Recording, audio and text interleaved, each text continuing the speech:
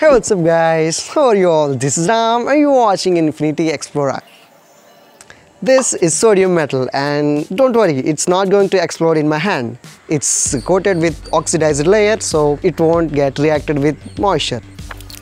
There are a lot of experiment videos related to sodium metal, and when I read those comments, most of them are asking about where can I buy the sodium, what's the price of it, how much can I get for 100 rupees, and do we need to get any license to buy sodium metal, or is it expensive, rare? A lot of questions related to that. So in this video I'm going to clarify all the doubts and tell you where you can buy sodium metal. So let's get started.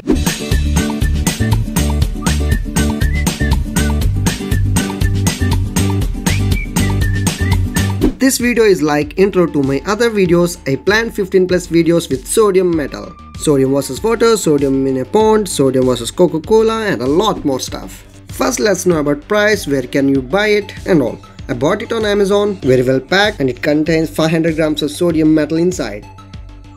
There are addresses and bill and seller details, that's it, nothing more on it. Let's open the package.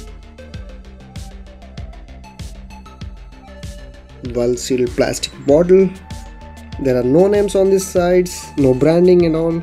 I found two sellers on Amazon selling sodium, JCS Super and Labogens.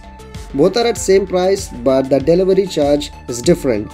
I bought it for 1350 rupees plus 60 rupees delivery, and Labogens cost 1390 plus 300 rupees. So I prefer this JCS Super.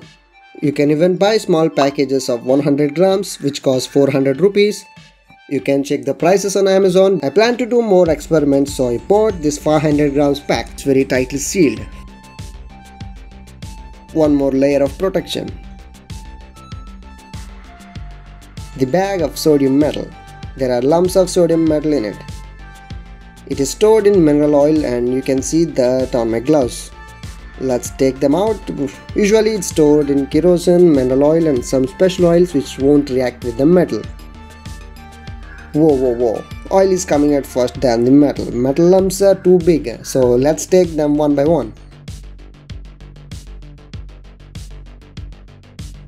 Yeah, you see mineral oil coated sodium metal, shiny. It's looking like it's cheese we make with milk.